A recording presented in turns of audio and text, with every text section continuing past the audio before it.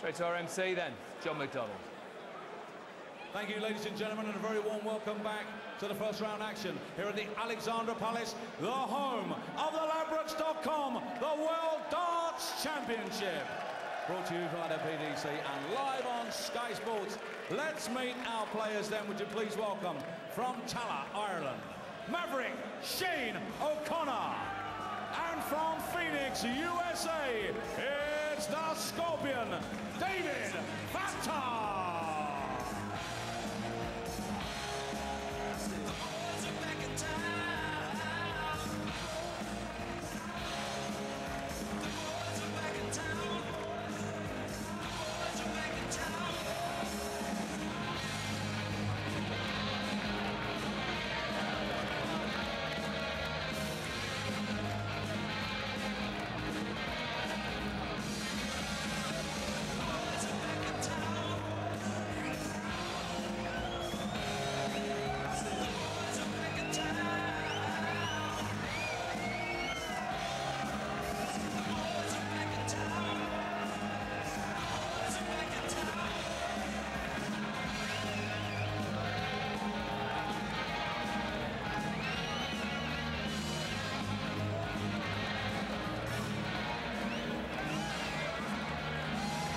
Well, these prelim matches have been a little bit disappointing so far, but a couple of good characters up there, and the prize of a showdown with Wayne Mardle should inspire them. Shane O'Connor there, the Irish qualifier, good character, lives just near the City West Hotel in Dublin, which we bring you the darts from, of course, that double interstar competition, which has been so popular on the Emerald Isle. And they both want to put on a show for you tonight. Your commentators, Dave Lanning and Stuart Pike. Well, David Fatum, a real live wire. I think we had a heart monitor on the American. It would be off the scale. Determined to enjoy himself tonight, Fatum. And talks a good game. Plays one too. Got to the semi-finals of the US Open, a fantastic run. Nearly got to the final. Came within a dart of beating Colin Lloyd, but a lot of support in the house for Shane O'Connor, the 23-year-old Dubliner. They're enjoying this, I think, Dave. Well, Fatum walked into the arena as though he was heavyweight boxing champion of the world, and exuding confidence, clearly enjoying the occasion, and the atmosphere here is highly charged. O'Connor clearly has got quite a following in the auditorium, and the placard Picassos are in evidence, and as our colleague David Clark was saying, the preliminary matches have tended to be a little disappointing, but this one promises to be a bit wham bam thank you ma'am.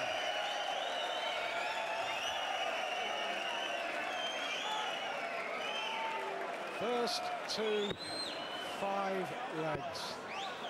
Massive prize for either Fatum or O'Connor, that first round clash against Wayne Mardle. I've got the feeling we could be in for a pretty good and a very entertaining 20 or 25 minutes. It's the American to get us underway in the race to 5 legs. Yes, that's the discipline for the prelim rounds, the best of 9 legs. And Fatum throws with confidence. Here is O'Connor, much more pronounced leaning forward style. What is it? 24-gram uniform.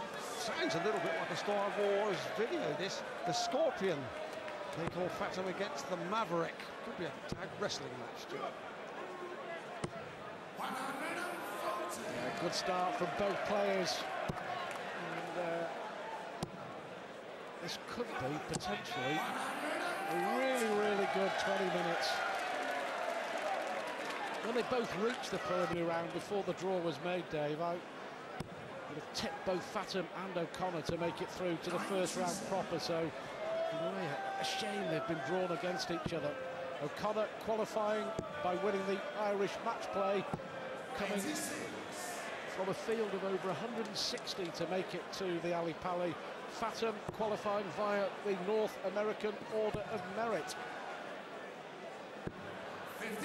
He's from Phoenix in Arizona. There is a very strong darts colony down there in Arizona, where the bad men traditionally in Westerns come from. Now this guy has the look of a good guy. He's the sort of bloke that would wear a white hat. Great first dart.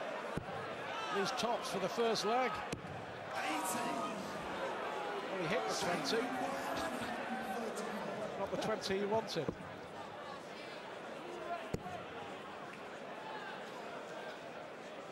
The American will be back. Thrown first to take this opening leg. Always important. Such a short sprint to the line to win the first leg on your throw. Double 10 now.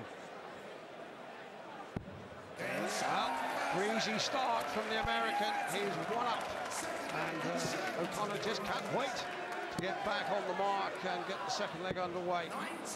Shane O'Connor comes from Pallock in Dublin, which is in fact a village where Sydney and I play pool every year in Dublin.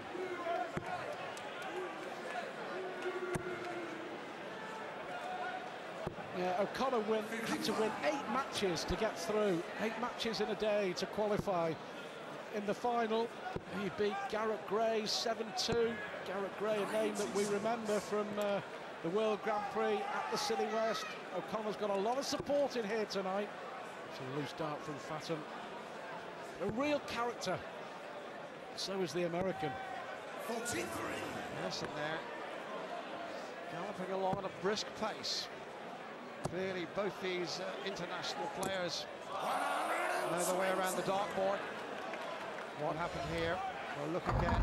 Oh, almost took all 3 darts out. Yeah, as I mentioned, a fantastic run back in May at the Mohegan Sun to reach the semi-finals of the US Open. Lost to Colin Lloyd 3-2, and there was a bit of bother as well between Lloyd and Fatum during and after that game. Eventually shaking hands half an hour or so later. But wears his heart on his sleeve, does David Fatum. By profession, a paramedic firefighter. Does an important job in Phoenix. 140. Wonderful job, paramedic firefighter. That's the double he needs, and this. They are moving along splendidly.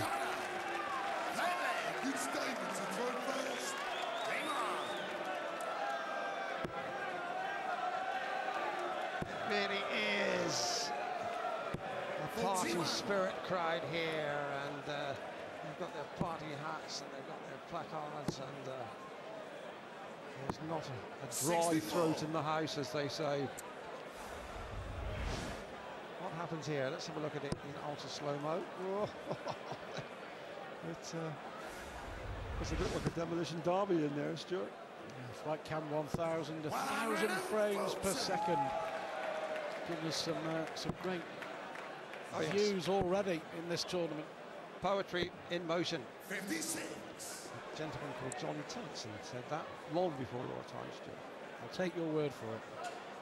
But no, entertaining stuff.